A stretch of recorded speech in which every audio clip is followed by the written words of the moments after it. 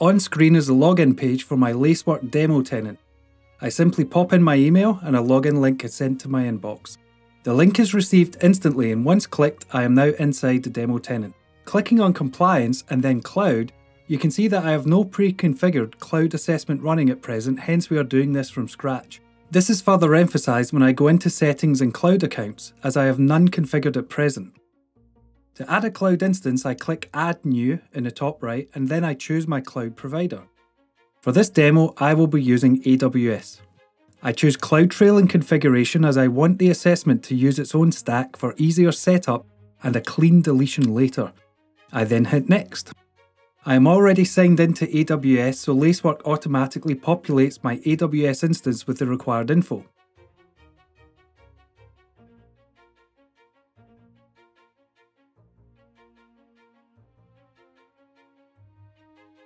I'm going to add the word Lacework to my stack name just to make it easier for me to find later when I come to delete it.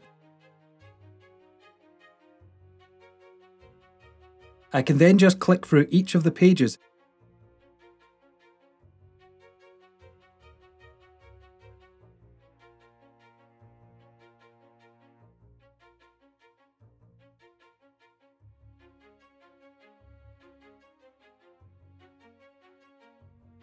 The stack is now being created.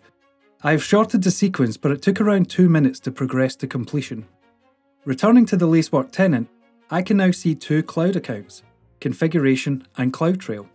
The CloudTrail one is showing as pending, so I give it a few minutes and this is now fully registered and shows success.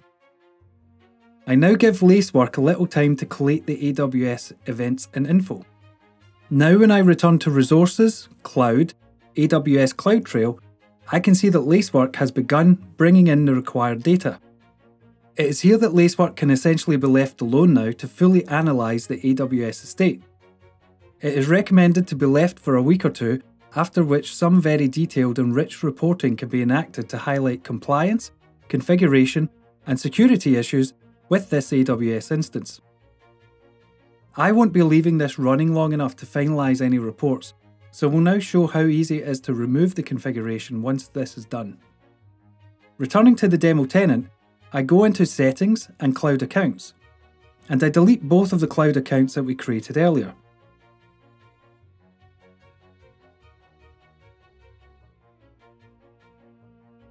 Now, in AWS, I delete the Lacework CloudFormation stack that was created during the automated process. This will get rid of everything that was created for the Lacework Cloud Security Assessment.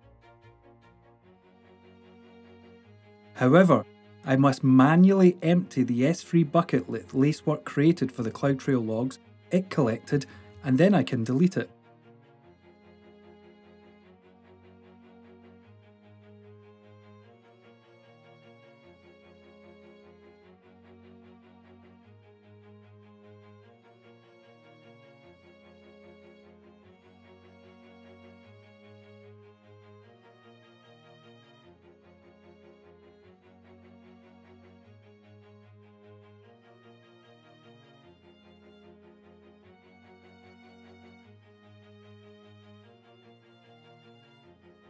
This is us now back to where we started at the beginning of this video.